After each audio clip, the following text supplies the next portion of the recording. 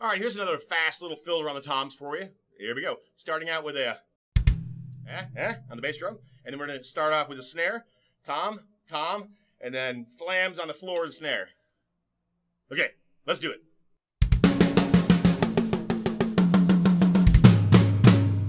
So basically it's just,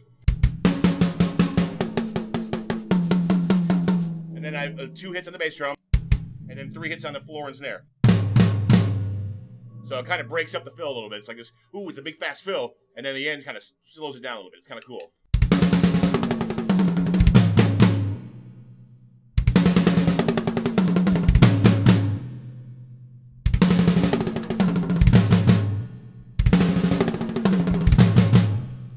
So in a beat, it could sound like this.